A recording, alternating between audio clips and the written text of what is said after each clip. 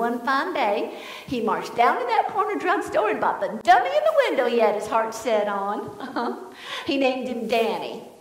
Now, he thought about calling him Fred, and when I asked why he chose Danny, he said, I can put Danny on my fanny. I can't do that with Fred. Fred's dead.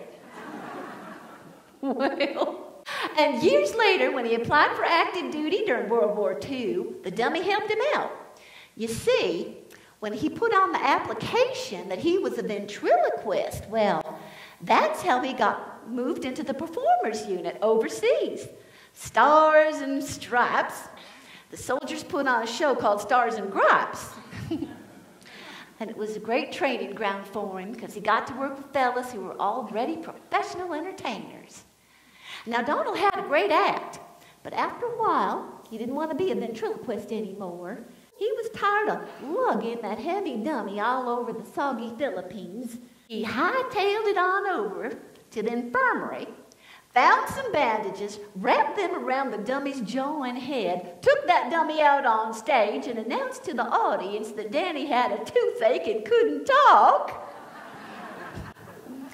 Oh, I've got so many stories. I've even got a little song about him. And if you don't mind, I'd like to sing it for you. Hit it, boys.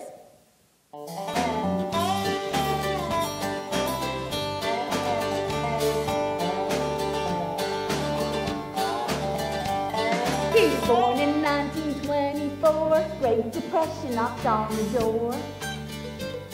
They rented out his room to boarders, so the kitchen became his exclusive quarters.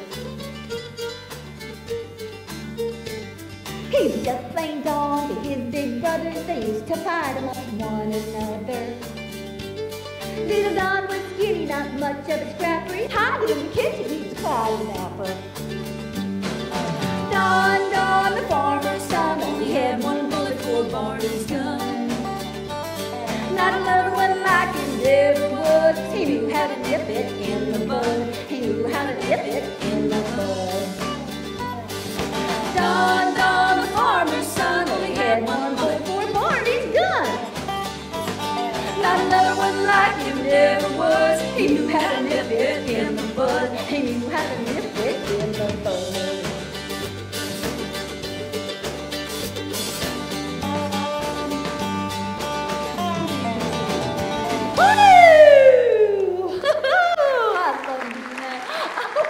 Thank you kindly.